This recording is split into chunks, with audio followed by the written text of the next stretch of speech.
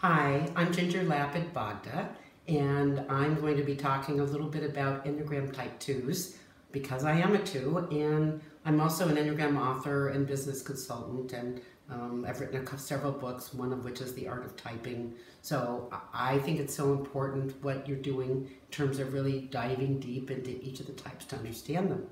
So I thought I would talk to you a little bit about things about Type 2s that people often don't quite understand or might be a way that 2s get misperceived.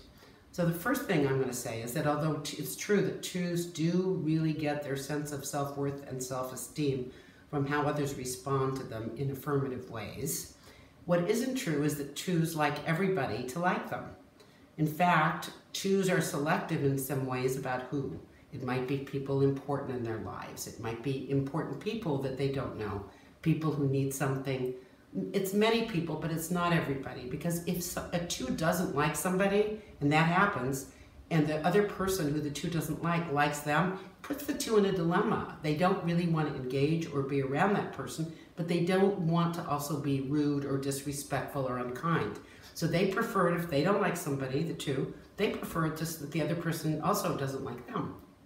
The second way 2s get misunderstood is that 2s actually may seem a little bit soft or maybe a little not as sort of strong as certain other types, but what's really true about 2s is on the outside, yes, there's a lot of flexibility and adaptability, but inside many 2s, I'd say most 2s, have actually a will of stainless steel is how I refer to it, that we can be flexible, but we will not bend to certain things around our values, around what really matters to us, and that sort of thing.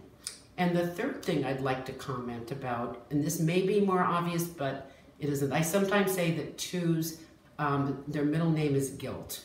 We will feel guilty about just about everything. We'll feel guilty if something didn't go well for you, if it didn't go well for us, if we didn't say something, if we did say something. If something didn't go the way we had hoped and planned, we will tend to take probably over responsibility for it and feel guilty like there's something we didn't do that we should have done. So I hope this gives you some new ways of thinking about 2s. And I'd also like to say that I will be coming to Melbourne in the next few months. I'm going to be doing a program on coaching with the Enneagram 1.0, and I hope some of you who are interested in coaching might be able to attend.